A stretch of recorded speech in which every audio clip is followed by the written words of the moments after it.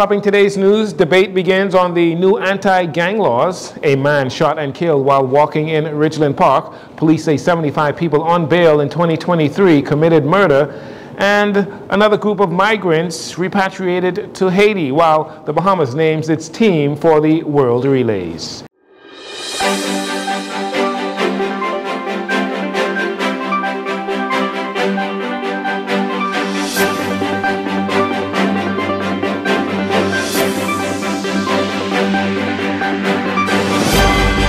Good evening, Bahamas. I'm Jcn Saunders. This is your JCN Evening News, and it is a pleasure to have you join us. Today in the House of Assembly, Prime Minister Philip Davis began debate on the new Anti-Gang and Penal Code Amendment Bill 2024, which will be a part of the government's larger anti-crime fighting initiative. Mr. Davis says some aspects of the anti-gang laws may be harsh, but so are the impacts of gang violence on our communities. He says the new legislation will empower law enforcement and the judiciary.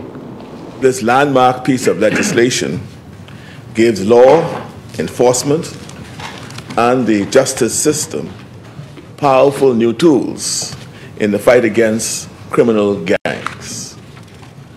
For decades, the Bahamian people have been demanding more direct action against gangs. Each time a gang-related act of violence makes the news, and it happens far too often, the frustration, the fear, and the anger of our people are palpable. Today, we are seeking to make it clear that this administration is willing to take on the organized gangs who destroy lives and communities. The Prime Minister says enough is enough, and the hammer must come down on gangs and their leaders. We cannot tolerate the cycles of violence and retaliation that leave entire communities in fear. We cannot tolerate the gangs who have such contempt for the rest of us that they recruit our children, turning lives of promise into lives of peril. And we cannot lose another generation of our young men. We cannot let the young Bahamian men who could and should be our heroes and leaders become instead victims and perpetrators. These are young men whose strength and talents our country needs, but instead too many are taking paths that lead to incarceration or death. The Prime Minister says it is his hope that current and would-be gang members understand that law-abiding citizens are tired and angry and will no longer accept the gang culture and the violence that comes with it, as Bahamians deserve to feel safe in our homes and in our communities. Deputy Leader of the Free National Movement, Shannon Cartwright, led the opposition in debate on the new anti-gang bill and raised concerns about the specifics of the new legislation and how gangs and gang members will be identified under the law. And so this anti-gang bill, though very, very important, Madam Speaker, no doubt, and is crucial, and we are in support of this bill. We do have some concerns about some legal uncertainties. What would dictate the standard of what a gang member is. And then it talks about, the question we had is that the Honorable Member Carmichael said that they had to be declared a gang before prosecution, but it does not specifically state that in the legislation. Mr. Cartwright is suggesting an amendment to the legislation that would provide clarity on the subsequent consequences of gang involvement. The St. Barnabas Member of Parliament says the clarifications would be crucial in making the process of prosecuting gang members more efficient. In the end, the opposition supports the new anti-gang legislation. A 36-year-old man is the latest homicide victim, and police are actively seeking his killer in another shooting believed to be gang-related. Reports indicate that around 10:15 p.m., the man was walking on Antall Avenue in Ridgeland Park when a dark-colored Japanese vehicle pulled alongside him. A man got out of the car armed with a high-powered weapon, shooting him multiple times before fleeing. The victim was shot in the upper torso, yet managed to run to a nearby business establishment where he collapsed. Emergency medical personnel took him to hospital where he succumbed to his injuries. Investigations continue. In December of 2023, Anton Monroe, who is accused of a 2020 murder, asked the judge to cancel his bail because he felt unsafe released onto the streets.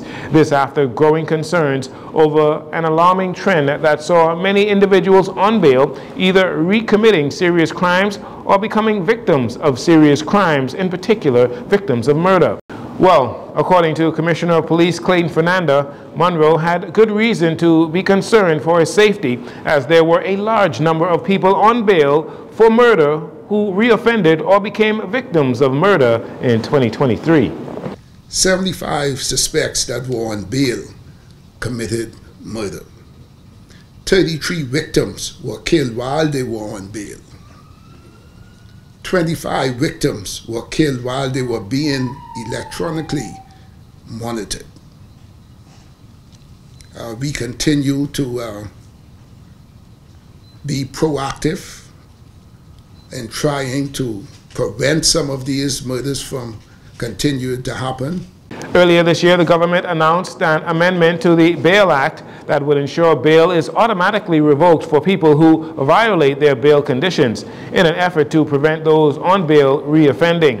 In 2023, Commissioner Fernanda also said he is concerned about people on bail for serious crimes traveling to the Family Islands and committing crimes while wearing ankle monitoring devices that require them to be here in New Providence. Also, just this week, the commissioner informed that they will be sending additional manpower to Abaco because of an increase in crime and gun violence on that Family Island. And finally, in this segment, like we said a moment ago, with a number of recent murders occurring on Abaco, Police Commissioner Clayton Fernanda has announced that police will be sending additional manpower to that Family Island.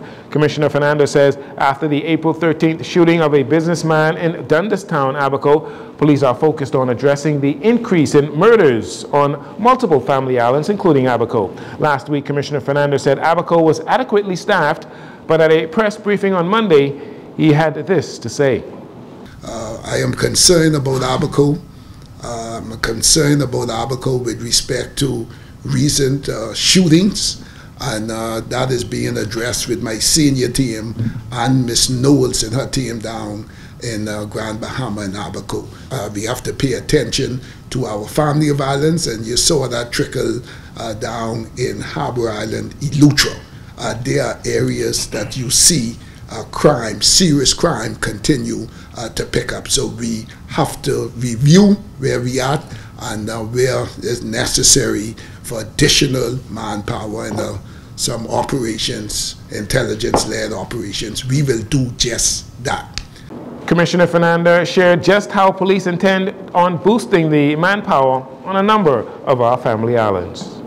This way our reserve will come in place. Our reserve, we have the resources. I will be sending a rotation on these family of islands to continue that presence out there. And I'm talking about not only that presence in there, but intelligence-led operation. We're going to do just that to assist the family islands to boost up the boots on the ground and to target those prolific offenders who continue to wreak havoc on the various family islands. Police have confirmed that they are noticing a pattern of offenders leaving New Providence and moving to the Family Islands and taking their bad habits with them. We'll take a break here. We'll be right back after these commercials.